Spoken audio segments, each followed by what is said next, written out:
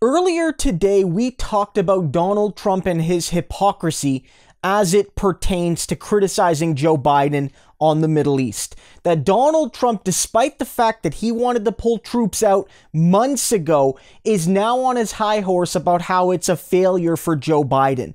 But I want people to realize that this is a coordinated effort by Trump and his Republican allies and the MAGA movement to rewrite history, and that there's all sorts of evidence right now trying to be deleted by Trump and the Republicans about how they would have done the exact same thing if they were in power. Remember, earlier today I played a video. You can go check it out. It'll be up there, where Donald Trump he openly admits that his goal was to move troops out, and he would do so. It's been 21 years, and then despite that fact, he knew the country would fall. He knew Afghanistan would fall, but it didn't matter. He felt it was time to go. And honestly, I kind of agree with him, and I think Biden agrees, at least in some part, as well. But now they're all trying to say otherwise. Look at this. This says here, Fox News' Bush press secretary and Trump's press secretary and Trump's daughter-in-law on the payroll to explain that what is happening in Afghanistan is 100% Biden's fault. And it isn't. It isn't. I don't think Biden's some sort of hero on this issue, but this is an issue 20 years in the making, and every president since Bush, Obama, and Trump, they all own this issue, and so does Biden, both as a senator and as president and as vice president. But let's be really clear. They would have supported this.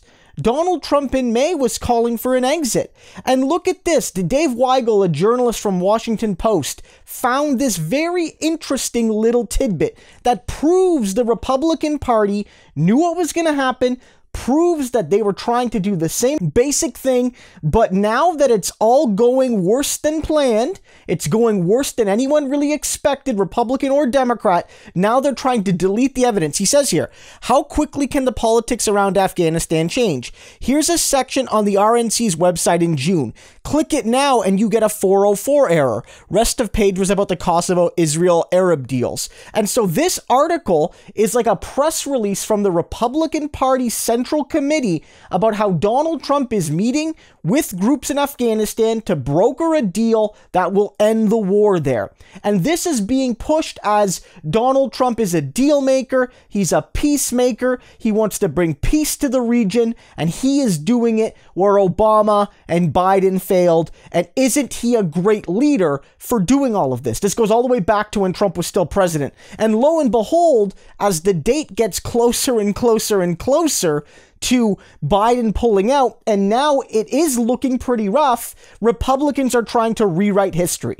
So I want you to share this with people in your circle, because I do think, sadly, that a lot of people are falling for it on this one. You don't have to praise Biden. You can even be critical of Biden on some of his specific strategies on this particular issue. No one here's a winner except for Barbara Lee, who was the only person to vote against the Afghanistan war 20 years ago. So you don't have to pick sides, but do let your friends know that are saying Donald Trump wanted to do better and Joe Biden's messing this up, that if Trump was in power, it would be the same, but likely worse, because Trump would have rushed this back in May, and the limited things that are getting done would have never gotten done. So don't let people get fooled. Yes, this is a tragedy. Yes, there is suffering. Yes, it could have been done better, but Donald Trump and the Republicans never would have done better.